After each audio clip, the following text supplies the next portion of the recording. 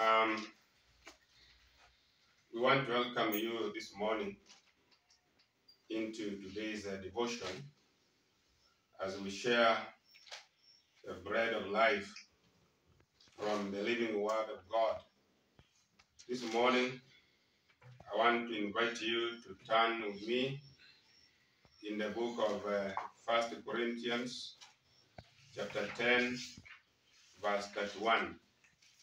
We are doing our reading from the book of 1 Corinthians, chapter 10, verse 31. The book of Corinthians, being the first letter written by Paul to the Corinthian church members, it is a 10th chapter, verse 31. The Bible says, "Therefore, whether you eat or drink or whatever you do all to the glory of God." Do all to the glory of God. I've entitled my sermonette this morning to read, God deserves praises. Mungu anastahili sifa. God deserves praises. It's normal in human life that human beings love being praised. They love being called big names. They love being told of what they have done, and sometimes they do it by themselves by saying, if it were not me, if it were not during my leadership, if it were not my family, if it were not my efforts, what you see today wouldn't have been there. This is common mostly to leaders, both political and even church leaders, but more especially to our political leaders. I've been watching and listening to political gatherings and rallies where they go. Before they stand up to speak, for them to listen to the cry of that area where they are visited, some junior ones will first begin with some praises, what they have done, how important they are, and it's believed that if they are not praised well, they will not support the project of that area.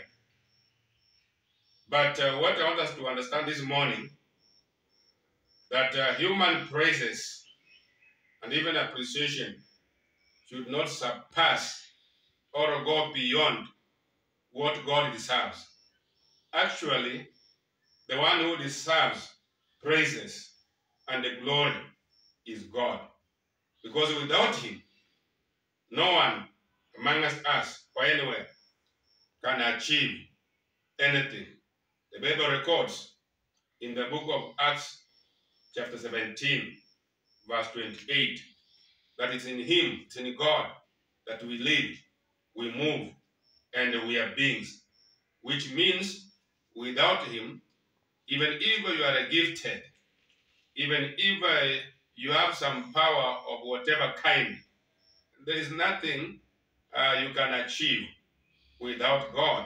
So to say, human beings, though by nature they like praises, they like being selfish, but if you are a Christian leader, you don't deserve to be praised. Of course, people can recognize what you have done. It's not bad to be appreciated, but there are times when this kind of appreciation is done beyond what the Bible instructs us to be doing. Now, the same is echoed in the book of Psalms. The Bible says, that we are to praise God and we are to give Him glory. In the book of Psalms, chapter 22. If you study the entire chapter, you realize that it's full of praising God on how grateful, on how wonderful, on how marvelous He is, because He's the one who deserves glory and He's the one who deserves praises. Now, why am I bringing this study to us this morning? This study is here to guide us to avoid what we call self-glory. Self-glory. You know, our servants here in this office, or in whichever office you are serving, you need to be humble. The moment you begin feeling that you need to be appreciated, the moment you begin feeling that you need to be praised, it means you have already adopted the selfishness spirit of which whose father is the devil. So self-glory has got no glory of God in it. That's why we have been told in the book of 1 Corinthians chapter 10 and verse 31 that whatever we do, and it's listed there, whether we drink, whether we eat, and remember the verse begins by saying, whatever should be done to His glory, God's glory. Now, whatever means the way I'm putting on, the way I'm talking, the way I work, the way I walk, and whatever I coordinate, and whatever duty I perform, it's not my duty. I'm performing it on behalf of God. That's why my services should be glorifying God. Now, I mentioned that there is a danger when we end up experiencing self-glory, because it's written in the book of Isaiah chapter 14, what happened when the devil began glorifying himself because of a selfishness spirit. The book says in the book of Isaiah chapter 14, verses 13 onward, and here I read, for thou hast said in thy heart, for you have said in your heart. So I want us to mark something here, that selfishness and the self-glory does not begin from outside. It's not an outside force. It is internal problem that causes people to feel people are recognized. I want to liken this reading to young people, to young children. Some of us are parents and have been parents, and maybe some are planning to be parents. When you buy a new thing to a child, and then the child puts on, I used to see what we used to do sometimes back when we were young. We will put it on, and if we happen to be amidst other children, we will create some attention to make sure that the new clothes which I'm putting on, the colleagues, other children are aware. That day I'll be very happy, including making some funny things, some funny songs, at least to create the attention. Look, are you not seeing that I'm in a new garment? Are you not seeing that I'm putting on a new pair of shoes? Don't you see that I have a gift? So actually, young people are young children are very fun people. Even the inner part, when they have it, they'll make sure that other colleagues have realized they are now putting on a new underwear. I think those of us who are parents can understand that. Why? It's because of the selfishness spirit that's inborn in their hearts, in their mind. And let's not cheat ourselves. We are not exceptional. That's what we are. Right from childhood up to where we are.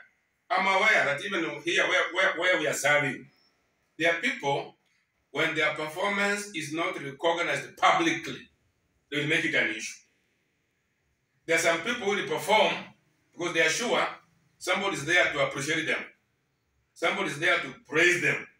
And there are people who will work intentionally to make sure that maybe you're a junior person or maybe you're a senior person has seen what you have done.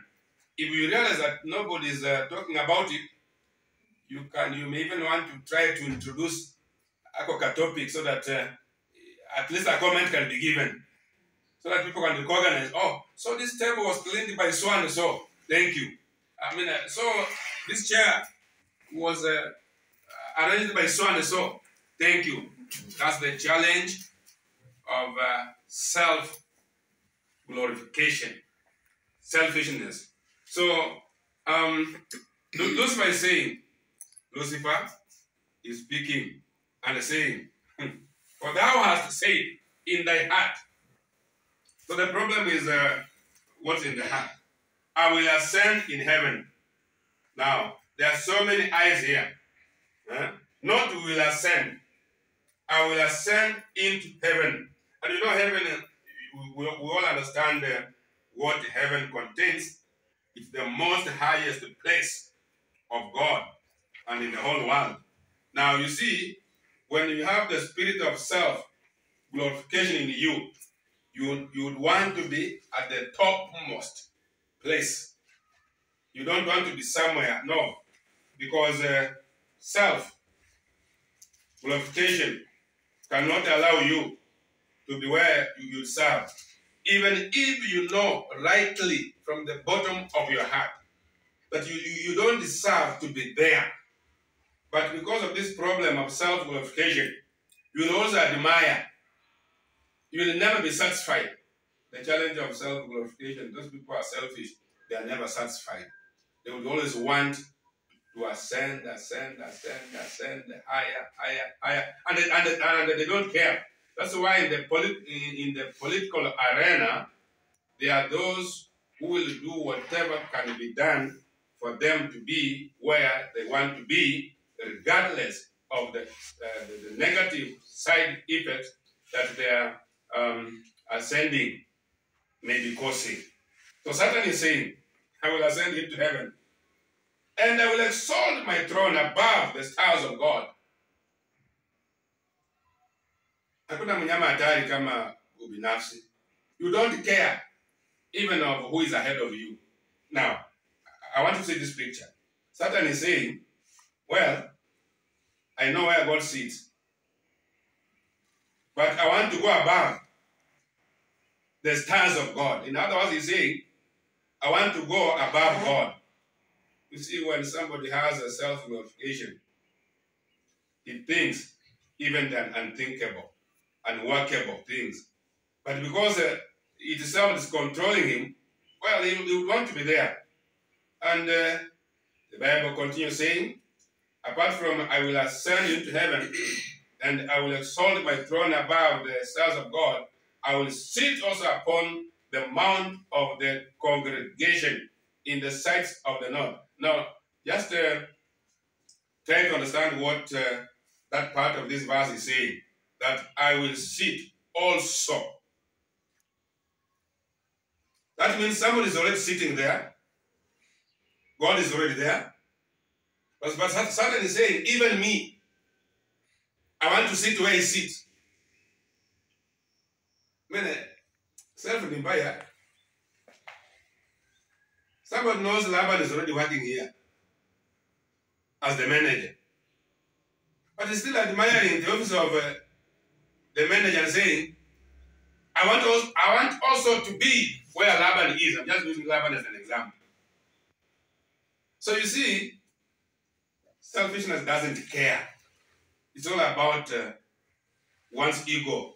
As long as your ego is satisfied, it's like you're okay. I will sit also upon the mount of the congregation in the sight of the north. I will ascend above the heights of the clouds. I will be like the Most High. Okay? I don't know. I don't know if somebody's getting this verse. Satan is saying, well, I know there is a God, but I want also to be like a God. This is impossible of the impossibility. But the devil is daring to stand above God and to be like God. That thou shalt be brought down to hell, to the sides of the pit. Okay, what happens with self? Waswahili wanasema baada ya kiburi huja nini? Maanguko. Yes, you can try whatever you can do. Self can motivate you to do whatever is evil against your brother, whatever is evil against your sister, whatever is evil against your colleague in the work. But by the end of the day, for sure, you will not go beyond your self-ambition. At time, yeah, of course there are times when people succeed, but a time comes when it's now the time of falling. Now, we have a Swahili say, ambayo inasema mpanda ngazi ushuka. But somebody say, panda ngazi uporomoka. You know, there are times unashuka, and there are times you don't shuka, but you uporomoka. And you know when you uporomoka, that means your life is in danger. Depending on how you ascended, on how you reached where you are. What are we saying? We say that God is the one who deserves glory. And that's why we read in the book of 1 Corinthians, chapter 10, verse 31, that whatever you do, whether you eat or you drink, do it to the glory of God. And the Bible records in the book of Psalms, chapter 50, verse 15, that yes, we are to call upon God during our days of challenges, and God will rescue us. But once we are rescued, let us remember to glorify Him. Allow me to read it the way it is. Psalm chapter 50, verse 15. Call upon me in the day of trouble. I will deliver you, and you shall glorify me. So when God has delivered you, when God has done something good to you, when God has enabled you to achieve a certain achievement, to make a certain step, to help someone, to assist someone, that's not your time for you to glorify yourself. It's time to give glory to God, because honor and glory deserves to God, period. Amen. And may God bless us all as we glorify Him today in whatever we shall be doing, now and forever. In Jesus Christ's name. Amen.